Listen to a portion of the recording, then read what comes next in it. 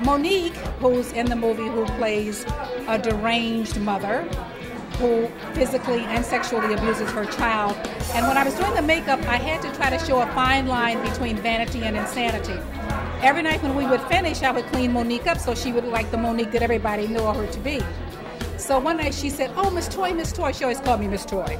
Miss Toy, Miss Toy. She said, "You know, I can't get cleaned up tonight. I'm just going to have to leave." So when she stepped out of the trailer, there were all these people waiting for her to get an autograph.